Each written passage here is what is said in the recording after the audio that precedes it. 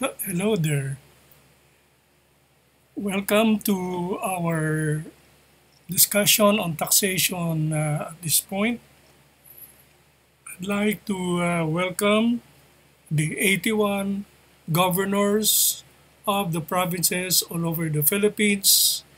They may be interested to take a look at what we have here as a discussion of the taxes that a provincial government can derive. I am sure they are very familiar with this topic when they prepare their budgets. At this particular sharing is a beautiful way of trying to understand what are the financial resources available to the provinces. But I am Dean Joe-Santos Balagtas Bisquera, the Dean of the College of Law and Vice President for Legal Affairs and member of the Board of Trustees, University of Manila. I have a Bachelor of Business Administration in Accounting and a Certified Public Accountant, University of the East Manila, graduating summa cum laude. I have a Master of Business Administration degree from the University of the Philippines, graduating as magna cum laude and valedictorian. And I hold a Bachelor of Laws from the University of the East, cum laude and valedictorian.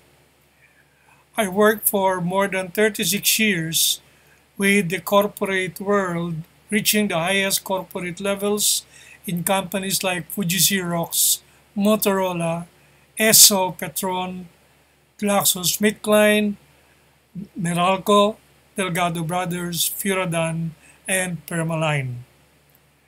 At one time, I was nominated 2 times as Associate Justice of the Supreme Court, and I had more than 30 years as an MBA professor in financial management at the De La Salle University and 10 years with the University of the Philippines.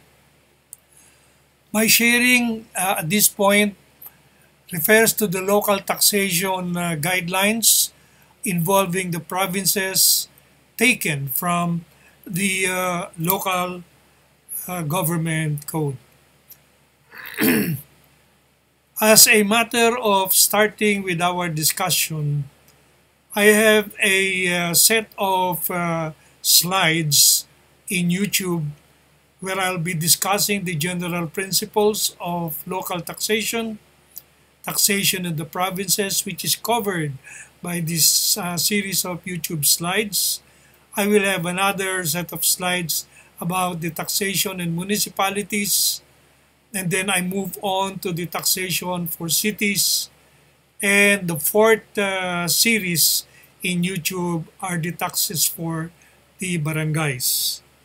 There will also be a separate discussion of the real property tax. And finally, there will be a discussion on the general principles of local taxation in the Philippines. To start the ball rolling, the local taxes available in the Philippines for the provinces include the following. Number one is the transfer tax of real property ownership. Number two is printing and publication business. Third is the franchise tax. Fourth is the tax on sand, gravel, and other quarry resources. Fifth is the professional tax. The sixth is the amusement tax. And the last one is the fixed tax on trucks of certain products.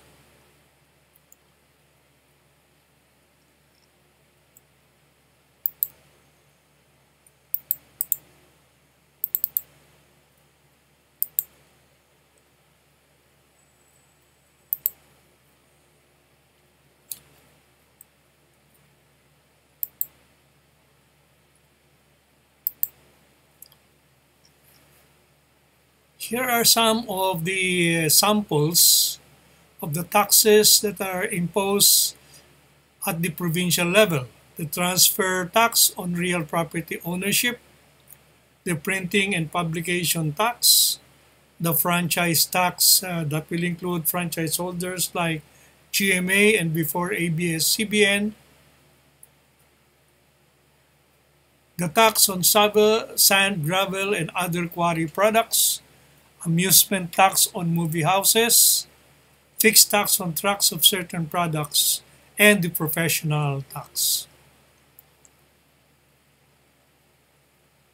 These slides will cover the tax on provinces as I mentioned, and we already enumerated them with you a while ago. To start the ball rolling, we now look at the transfer tax of real property ownership. This particular tax has to be paid before a new owner can register his property with the Register of Deeds of the province where the property is located.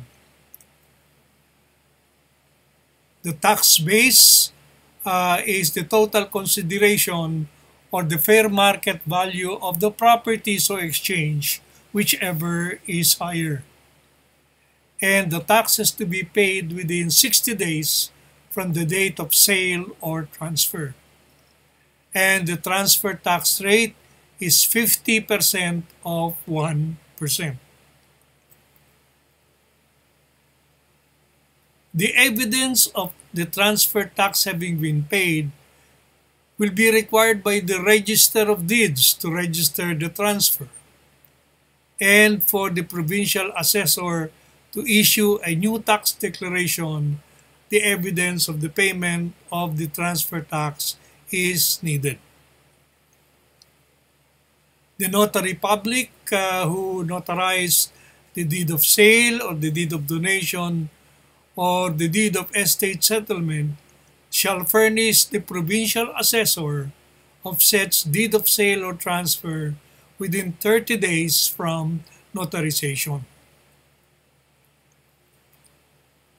The second tax by the province is the tax on the printing and publication business. Here, this is imposed upon printers and publishers of books, cards, posters, leaflets, handbills, certificates, receipts, pamphlets, and others of similar nature.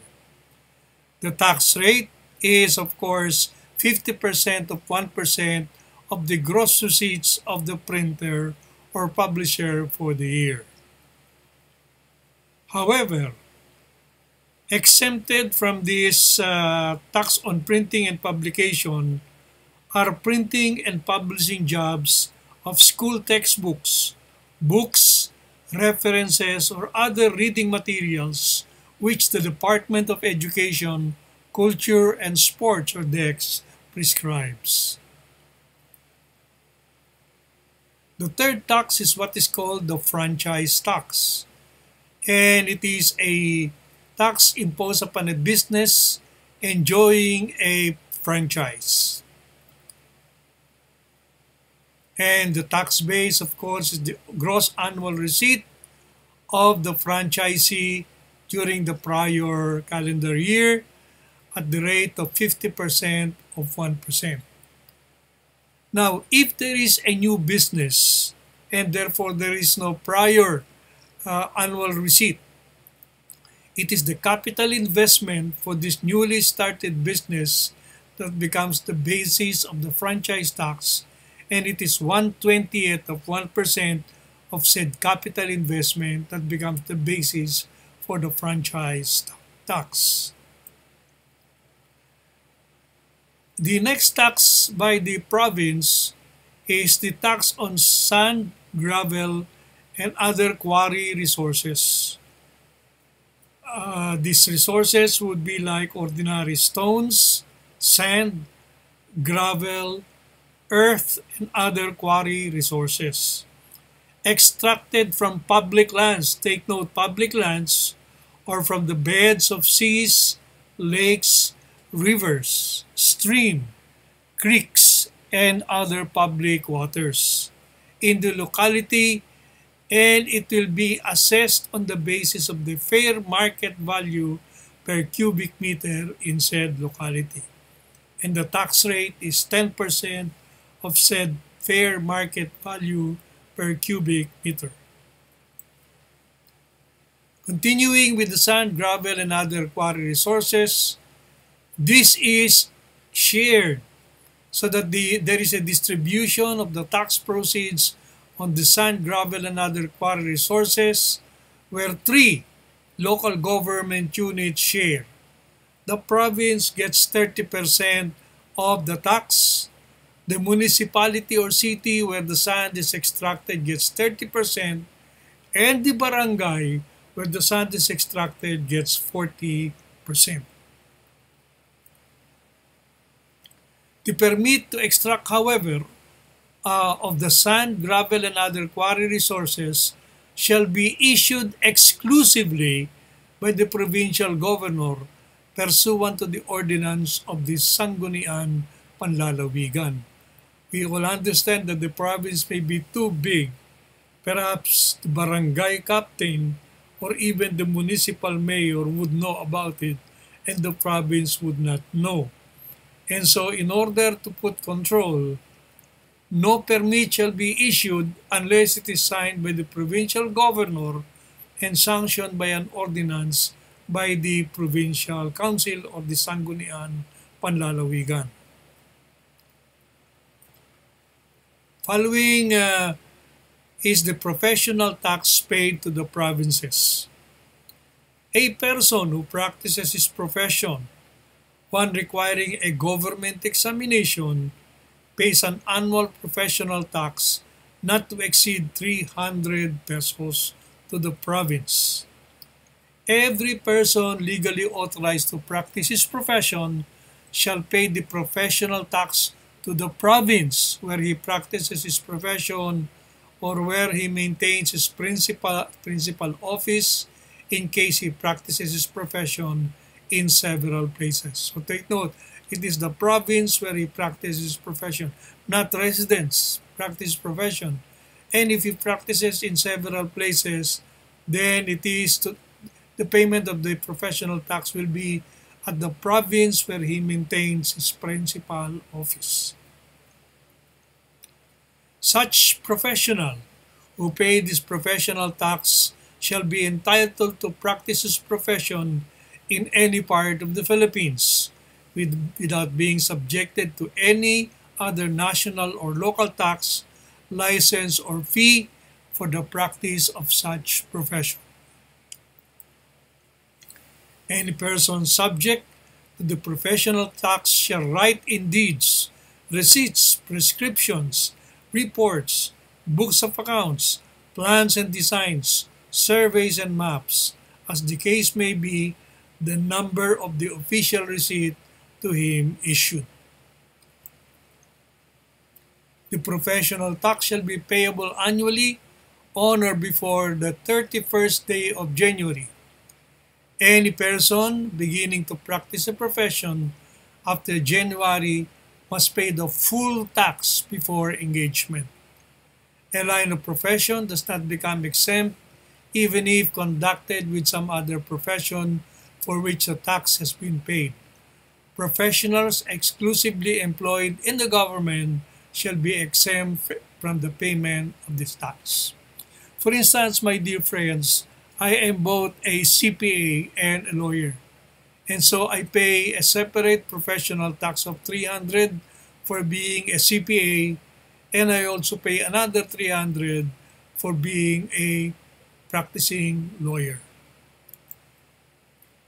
Any individual or corporation employing a person subject to professional tax shall require payment by that person of the tax on his profession before employment and annually thereafter. The next tax under the provinces is the amusement tax. And the amusement tax would cover the proprietors, lessees or operators of theaters, cinemas, concert halls, circuses, boxing stadia, and other places of amusement. And the basis of the tax is this gross receipts from admission fees and is subject to 30%. The proprietors, lessees, or operators of theaters and cinemas shall first deduct the tax, withhold it, and pay it to the provincial treasurer. Then and only then will the gross receipts net of the tax shall be divided between the proprietors, lessees, operators, and the distributors of the cinematographic films. The proceeds of the amusement tax is divided between the province at 50% and the municipality at 50%. There is a need to distinguish what are taxable amusements, such as pop, rock, or similar concerts are subject to tax.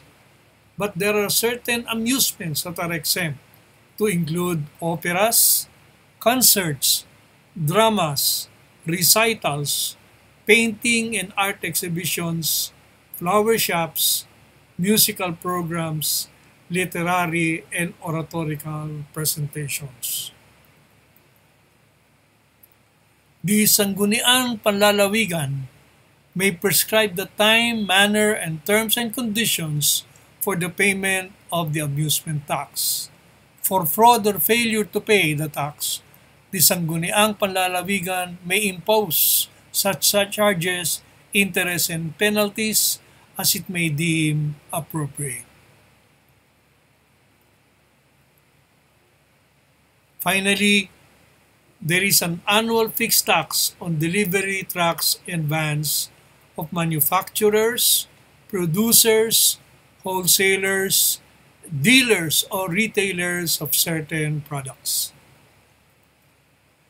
A manufacturer, producer, wholesaler, dealer, or retailer is taxed on a truck, van, or any vehicle used to deliver or distribute distilled spirits, fermented liquors, soft drinks, cigars and cigarettes, and other products determined by the Sangguniang Bayan to sales outlets or consumers, whether directly or indirectly within the province.